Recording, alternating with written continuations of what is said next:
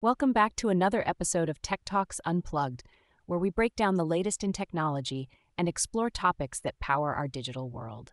Today, we're diving into a fascinating alternative to Google Play services called microg. Have you ever pondered what happens when your favorite app demands Google Play services, but you're using a different framework or an operating system that doesn't support it? Well, that's where microg steps in. So, let's unravel what microg is all about. Microg is a floss framework. Yeah, that's free Libre open source software designed specifically to allow apps that rely on Google Play services to function on systems where Play services simply isn't available. Imagine that.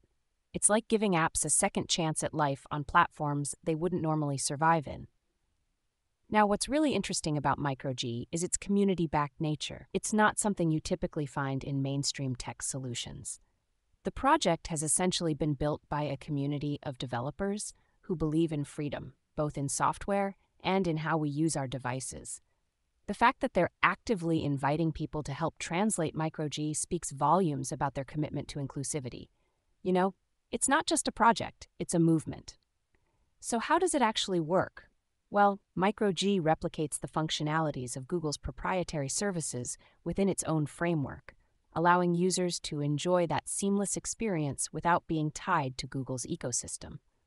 This is especially appealing to privacy-focused users and those utilizing custom ROMs or alternative operating systems, like Lineage OS, which might not include Google by default.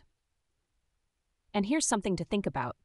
If you're someone who likes tinkering with your tech, microg is a bit like a Swiss Army knife. It's adaptable, open, and fits a variety of situations. What are your thoughts on using alternatives to mainstream tech? Do you think it's empowering or potentially riskier? Before we wrap up, I want to highlight a critical point. microg is licensed under the Apache License version 2.0.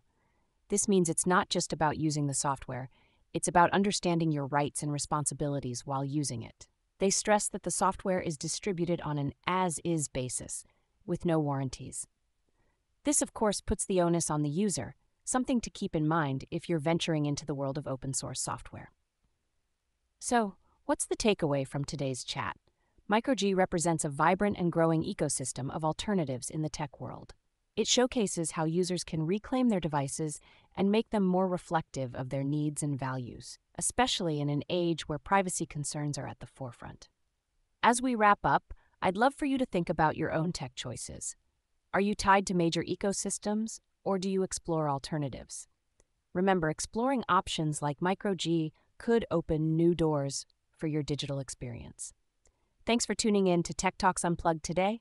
Until next time, keep exploring, stay curious, and don't be afraid to challenge the status quo in your tech journey.